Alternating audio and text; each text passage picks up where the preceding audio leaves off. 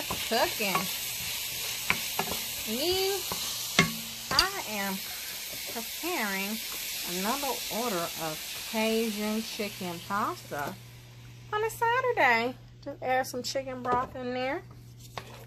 Now we're gonna get some cream. Just dropped off a lemon rum cake, and then I have this beautiful, no, that was a vanilla rum cake. That's a vanilla rum cake I dropped off earlier. This is a lemon rum cake that I'm about to drop off.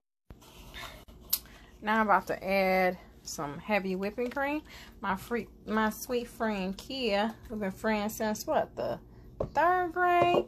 She sent me some money to make her dad lunch and him a pound cake for today. Just something special. She said she wanted to support. Yeah, my friend Kia, she's always supporting my business. I appreciate her so much. Adding a little milk in there. I appreciate her so much because it's a Saturday and I normally don't cook on Saturday, but today is an exception for my friend. Add a little cream cheese in there just so I can get a little creamy. And then we just gonna wait and let this sauce thicken up before we add our cheese. I'm about to add these noodles up in here so they can just soak and cook together, right? So glad I pre-cooked these noodles from yesterday. I seen watching some other lady's cooking show. I think it was a leftover challenge on Netflix, and she said put a little butter in your noodles, and then that way it won't stick together, and then you can, you know, warm them up when you're ready. And I said that's a good damn idea. My pasta with a little sea salt, onion powder, garlic powder, some Cajun seasoning, slap your mama. Little parsley, black pepper, little da completo, paprika, and this is what it looked like, all nice and seasoned, bubbling. All right, so look at that sauce. It's bubbling, y'all. It's bubbling. It is bubbling. So you know what that bubbling means? It's time for the cheese. So for the cheese, I'm gonna throw that Parmesan cheese in there. So then I'm gonna add some Kobe. So I'm gonna dump some Kobe Jack cheese up in there. I like the Italian blend as well, but sometimes that blend has just been hard to find lately. So we just gotta make our own little blend. You know what I'm saying? That's what it's gonna look like. And of course, if you want to know if your sauce is good or not, see it's nice and thick, just taste your sauce. That sauce tastes good. Yeah, that sauce does taste delicious. So we can turn that stove. Homemade garlic butter here that we made. I don't know why that is in the kitchen. Okay, so we're gonna dump that on there just like so, and then we're gonna sprinkle some Parmesan cheese on top as well. But we're just gonna hit it and just make it nice and buttery and cheesy. Now we're gonna take this grated garlic Parmesan, Mario. I don't know how to say that shit. Mario. Put that on there like so, and then we're gonna pop this boy right in the oven on 400. And it go.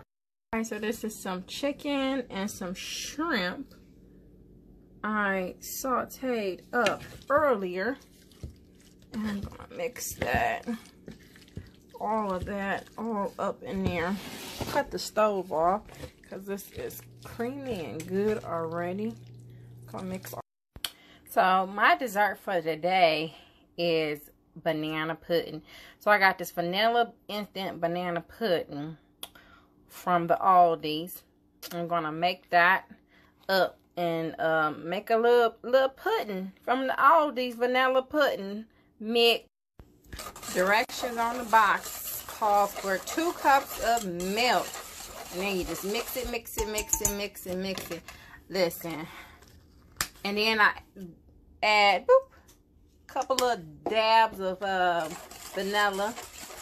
in it and just mix it, mix it, mix it, mix it. So I just covered it with some film wrap or whatever, plastic wrap, whatever. I'm gonna put this in the refrigerator and let it sit.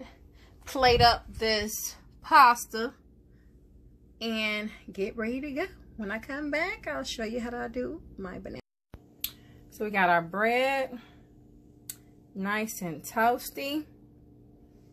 And then we got the shrimp and chicken Cajun pasta. Y'all know I'm hungry because I'm on this old man diet crap. Oh man, I would love to eat this right now, but I can't. All right, back to my banana pudding. So we got the pudding mix over there sitting in the cool chill. We got all these vanilla wafers, some old bananas, and some whipped cream from the Walmart.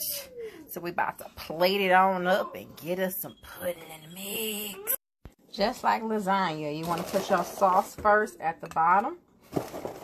And then we're going to put our cookies and get it all nice and pretty.